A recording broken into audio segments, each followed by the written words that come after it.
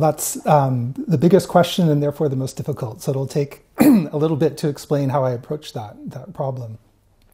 I think if you had a very strong theoretical commitment, a dogmatic one, a Marxist one, say, you could easily point to certain factors that would be the key causal factors.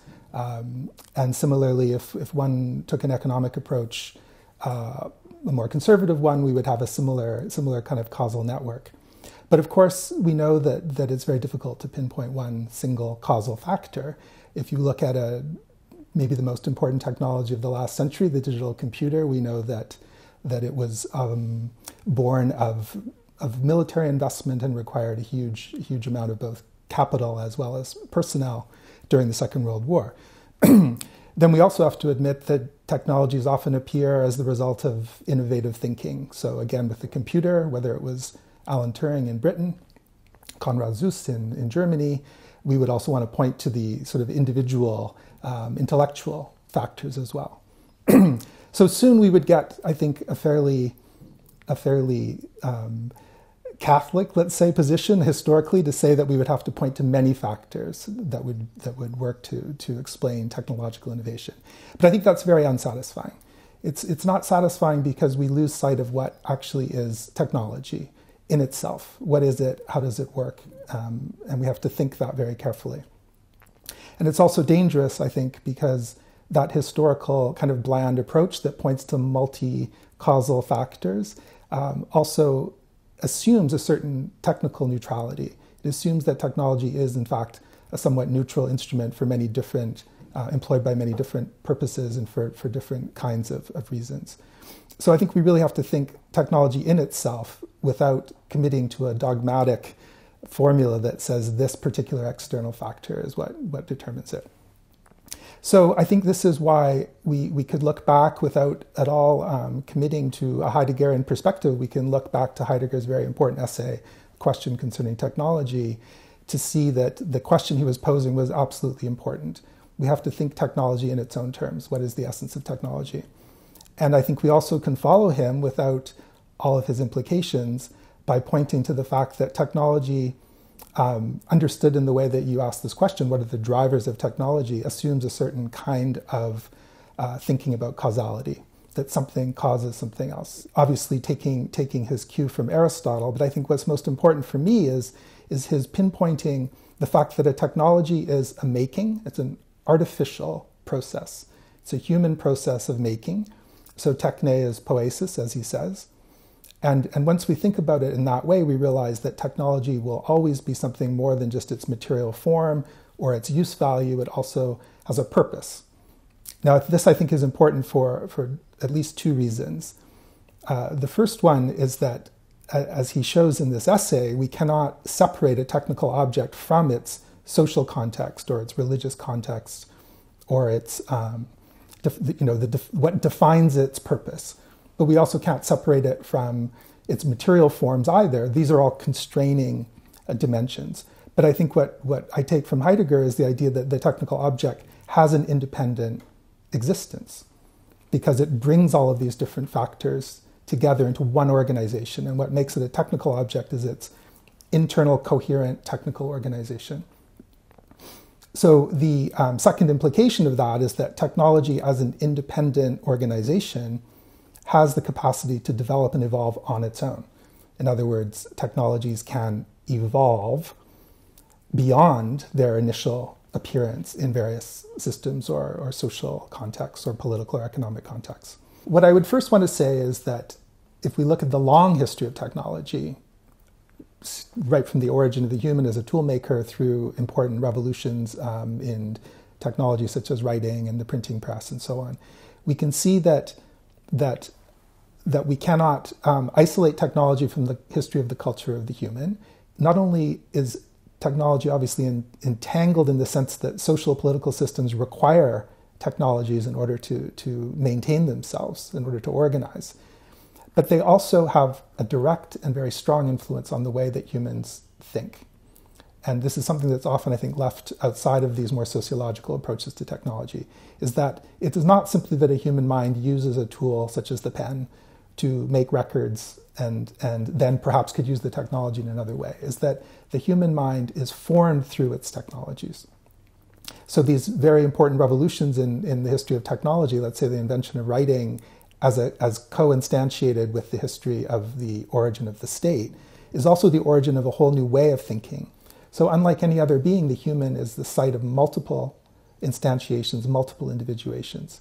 So a theory of creativity, and this is something that my own work is actually organized around, is something that must pay attention to the intrinsically artificial character of the human, its dependence on what we might call automatic systems, or at least systems that have a certain kind of automaticity, and to think of creativity then not as a spiritual freedom or where insight somehow is something somewhat mysterious or miraculous, but to emphasize instead concepts such as interruption, error, and slippage. And these are the words that I've been using in my own work.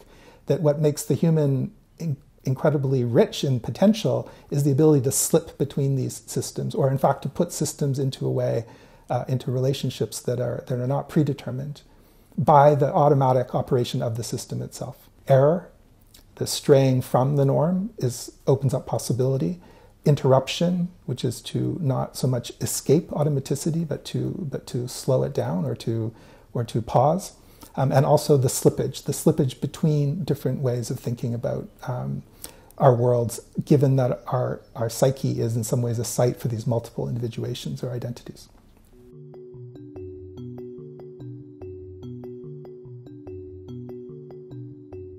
What we have to say is, against Heidegger, is that humans do not have a way of life, a way of thinking outside of technology.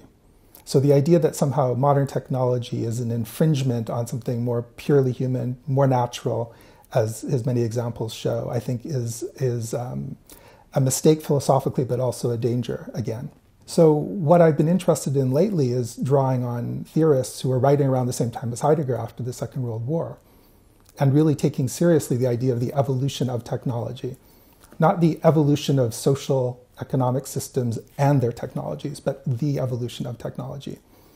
So one of the thinkers we could point to, not extremely well known, but a famous demographer as well as evolutionary theorist, Alfred Lotka, writing in 1945, explains that humans evolve in two ways. One, through their genetic, long, slow evolution like any other animal, but they also evolve quite rapidly through the appearance of what he calls artificial technologies, artificial extensions of human capacities. And this he calls exosomatic evolution. In other words, the evolution outside the body. The best example is the digital revolution, not just because of its technical brilliance or the amazing, sublime performance of network computing, but for quite a different reason. First of all, there's no question that the digital technologies have been more disruptive in the sense of transforming their networks of organization more rapidly. So one thing that we have to take into account is the extreme speed of the digital revolution. Now that speed is not just like equivalent or parallel, analogous to other technical revolutions, which also have been very disruptive, or maybe that's a negative word, but have been profoundly transformative, and had lots of effects. What's different about the digital revolution is that it's not simply one technology that has evolved in a particular context and maybe developed new implications.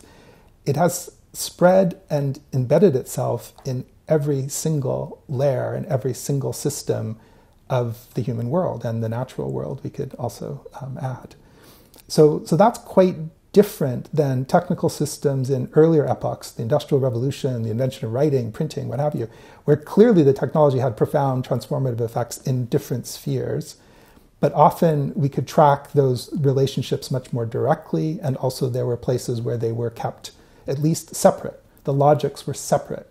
So printing affected religion, but and maybe profoundly transformed it, but religion still had a kind of separate organizational sphere. So the tool was used by religion, but of course religion also used the tools, and there was this kind of symbiotic relationship. Now, what's different in the digital revolution is not so much that it has spread, but that the digital technologies now organize all of the systems, and not just all of the systems at the level of, your banking or what have you, but even the most intimate spheres of human existence. So when I say about the system, it's not even just social systems, but actual individual psychic systems. It's that those technologies, the digital technologies, are different in an alien kind of way, and that they are now defining and perhaps even, let's say, transforming the logic of those systems into, let's say, digital systems. So what does that mean? Well, first of all, if we again pay attention to the fact that this has a profound effect on the way that we think, that technologies have a profound effect on the way that we actually think as cognitive beings. That digital is different, not only because it directly affects our mind in so many ways, but it does it so persistently. Unlike the pen, you could argue the computer is always with us, or at least it's something that we're facing in an intimate way for longer and longer periods of time. That is clearly important, but it also is in hidden ways. So if you say that we individuate different systems by habituating ourselves in the world in many different ways, even if we're not interfacing with a computer screen, the systems themselves are organized by digital technologies. So every time we interface in different ways in the world, every time we perform these different habituations, they're governed by the logic of the digital. And this is, again, happening not by humans putting things together, but the digital technologies themselves are what facilitate exchange and organization. So when we say that the logic of the digital has actually infected, let's say, different systems of society, the psyche, so society itself, politics even, we mean that it has become necessary to organize those spheres in relationship to the technologies, just like the writing did in the ancient state. However, it's different in that the political system is tied to the economic system, tied to the psychic system, tied to the cultural industry, and so on, in ways that have never happened before. And I don't mean tied even in a kind of vague way, but literally connected. So what does that mean for the future? It means that more and more the systems, especially since they run automatically and in ways that are not really conformable to human action, that these systems become more and more dominant in our lives. But it's not simply, again, an external alien technology. They become more dominant in our lives and therefore are governing the individuation at all levels. But I think, again, it's underestimating the importance of digital technologies as facilitators of exchange, network, and communication. And this is something early theorists of new media were interested in, that code is in some ways more openly neutral than any other medium because it can translate all the mediums. Friedrich Kittler said the same thing in a very prophetic way back in the 80s in his book Gramophone. What's the gramophone film typewriter, which is that the modern medium is different because it's capable of essentially translating any medium. So the logic of let's say, the organization and flow of information in the digital technology will encompass all of the media, but also now as we see, it encompasses all the different ways that we organize ourselves in human society.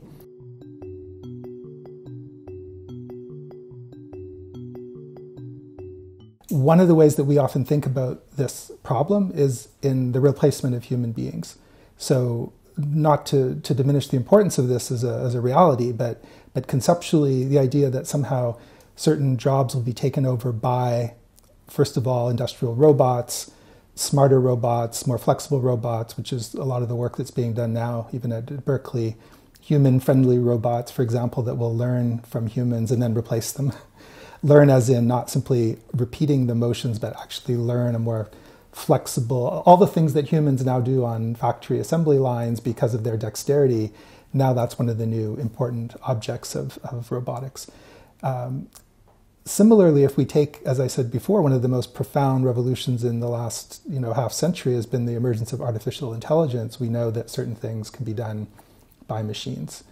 So that we start to hear about certain forms of work also being replaced, let's say, by artificial intelligence in the realm of research, for sure, but also, let's say, like in the legal field. So the future of work can't be disentangled from the future of, let's say, politics, from culture, and the future of technology. So the evolution of the digital can accelerate and intensify some of the negative consequences, or is intensifying many of those negative consequences.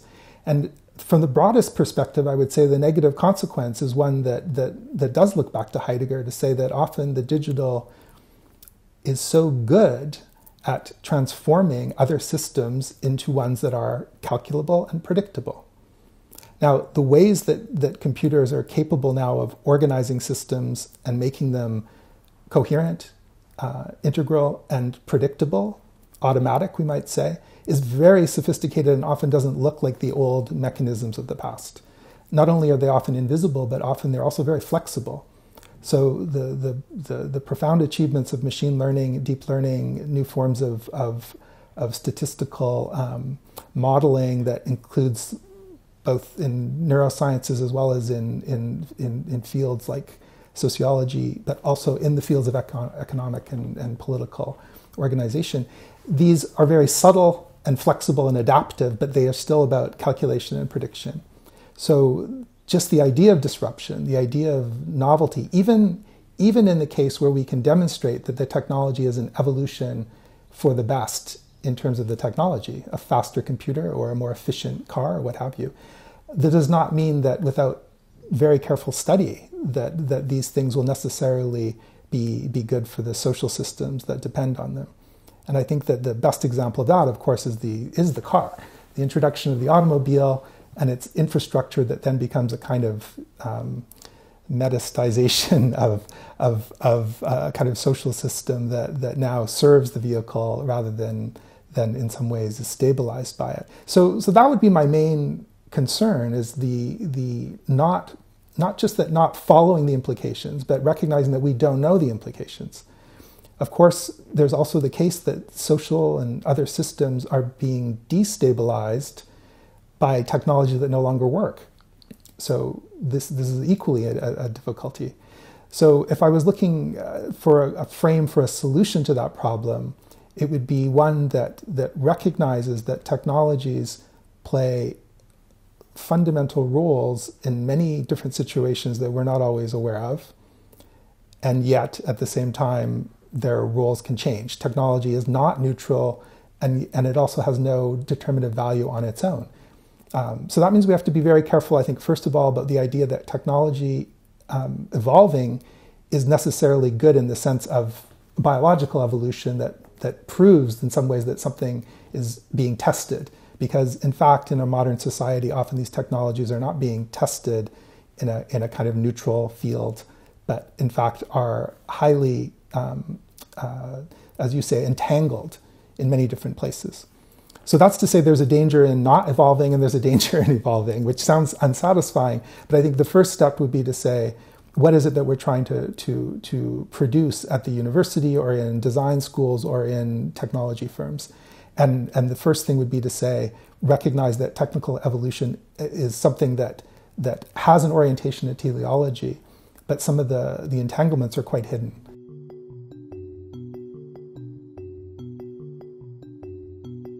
So this is a way of saying, oh, well, the human then is a special kind of being that requires what we might call programming, requires a certain determination in order for it to become what it is, as a thinking subject, as a social subject, an ethical subject, and so on. For me, it's a much more important theoretical foundation, which is that the brain is an open system. So that means it's genetically determined as a web of synaptic possibility, but it only becomes what it is through experiencing the world. So this is where I take my cue from thinkers such as André Leroi-Gourhan, who's the French paleoanthropologist, and thinkers like Bernard Stiegler, who's taken up Leroi-Gourhan's work to argue that what makes a human subject is the possibility of exteriorization of thinking and the interiorization of thinking. And in fact, those are the same thing. In other words, we can put outside of ourselves our thought and store it in organized forms. That's what animals are not capable of doing, which is to say we can also interiorize organizations of thinking. And by that, it allows us to develop as an individual, not simply via the plasticity of our brain, but also by what we might call an alien logic within our brain. Literally, we think other people's thoughts. That's what learning is in a cultural or human sense. It's not simply observing and imitating, it's actually taking in an alien system of thought. And this is the one that I think is especially important for artificial intelligence, the field of artificial intelligence, and its projection into the next decade. And that is the incredible scope and scale of what we now call deep learning, machine learning, the possibility of not simply collating and organizing data, but actually intelligently discovering new forms of knowledge, let's say new forms of new concepts, whole new structures that are not only ones that the computer, say, would help us find, but that actually they're finding things that humans cannot even conceive. It's not possible for us even to actually understand them. This is profoundly new, is that we have inhuman knowledge. So no longer are we simply artificially intelligent, but we have sort of machinic processes now that can produce forms of intelligence that are not, let's call them, capable of being interiorized by humans. Which is to say that the logic of our systems, which have always been somewhat opaque to us, I think, as social individuals, or even if we think in religious terms, the impossibility of knowing really the outside, this is something that we know now to be the case. We know that we're being that we're capable of producing these systems that create knowledge that is not human. But we also rely on that knowledge, and this is, I think, what's quite new, quite dangerous, and people are beginning to see the dangers of that, which is, what does it mean to rely on knowledge that we ourselves cannot, in fact, understand? That it's not simply black boxes in the sense of, I don't understand how my iPhone works. This is quite new. These systems of machine learning are all predicated, again, on prediction. The idea of uncovering these structures is in order to better predict the performance of the world, whether it's humans or machines or the natural world. Modeling is a way of extracting a certain kind of structure and then predicting. But what's profoundly insidious about many of these systems is that they are also at once predictive but also prescriptive. In other words, not only do they predict the behaviors, but they will make those predictions come true by themselves and automatically. So this is not a matter of applying a technology anymore. This is really that the systems themselves are now designed and constructed to not only predict, but make prescriptive actions to create, in some ways, the prophecy that it has made. Now, the important point here is that in this new era of the digital, the more connected people are through this sort of pseudo-collective, the more possibilities of prediction and prescription are going to be introduced. And that's not simply to mean this kind of alien instrument that will coerce us, a kind of Deleuzian control society, but we will, as individuals, become more amenable to these kinds of prescriptions. Or we will lose the capacity to provide these translations and slippages between different spheres. And that's really what I would like to kind of reduce my conceptual framework to, if I had to, which is to say, the real danger of the disruptive technology in this Silicon Valley turn, and the idea that the introduction of certain digital capacities will improve all these operations. The danger is that it co-opts the logic of them, creates more unity, more homogeneity, but not at the collective level of shared human experience, but through solicitations and organizations derived from the technology itself. So this would be to say a new disruptive technology would be training the mind to operate in different ways other than the tool itself. And that's a profound challenge, but I think it's going to be essential for, let's say, the future of education and the future of, as you say, work in the next decade.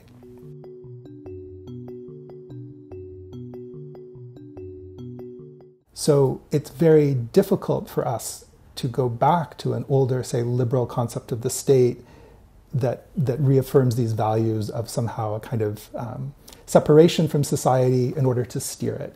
We already have seen a profound merging of the social and the political and the economic, and that's accelerating, if anything, today. And we've also seen the evisceration or reorganization of the boundaries of the political, the nation-state form, and so on, in not just processes of globalization, but new processes of information technology that also have transformed those boundaries. But at a very minimum, we have to recognize that the political world is organized in ways that are not completely parallel to what we would call the nation-state. That's a given in any sophisticated theoretical world, even though it's not always understood at that level. So this would be my important, well, it's not important, it's important for me, and I think it's an important question, which is to say, not how can we use the political realm, the public sphere, and so on, art, to somehow produce new relationships to technology or to resist some of the more difficult implications that we're now seeing. That, I think, is a mistake because we're still operating within older concepts and older vocabularies of the political and the social. We really do have to think about what, I don't mean think about it, but also study what are the new forms, if there are any, what are the new forms of the public that are arising today? And by the public, I mean a place whose logic is organized by the common interests, or at least common interests defined in some way, rather than the logic of the economy, the logic of a particular community, the logic of administration, what Foucault would call biopower. Is there a new concept of the political for the age of artificial intelligence, for the modern technical digital world?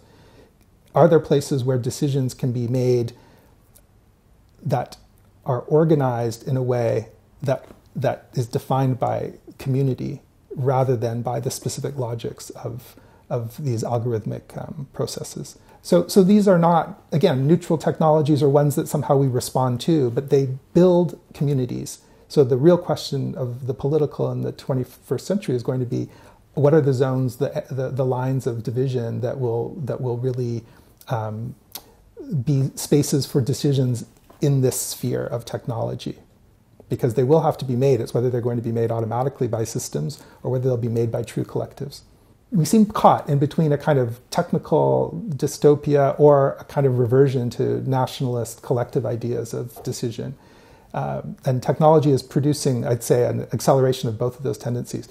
Now, the reason I'm optimistic is I think that it's entirely not only possible, but becoming increasingly clear for historians and theorists of the digital revolution that there are alternatives, that automaticity doesn't have to be compared or contrasted only with freedom, for example, or that decision doesn't mean some kind of eruption of the miracle in the way that Schmidt at one point defined it. And that's a very difficult concept, but I'm optimistic that we can think about decision in ways that reduce the metaphysical kind of implications, but also resist the technical evolution of automatic decision making. And it will have to be something along the lines of, where do we gain access to a logic that does not define itself in the way that these other systems do?